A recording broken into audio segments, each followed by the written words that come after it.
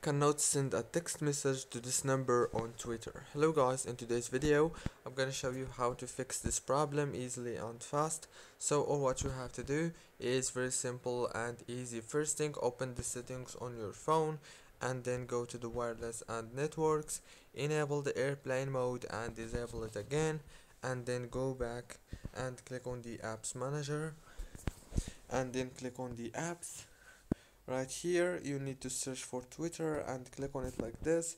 After that, go to the data usage right here and turn off all the data and the network access, then enable them again.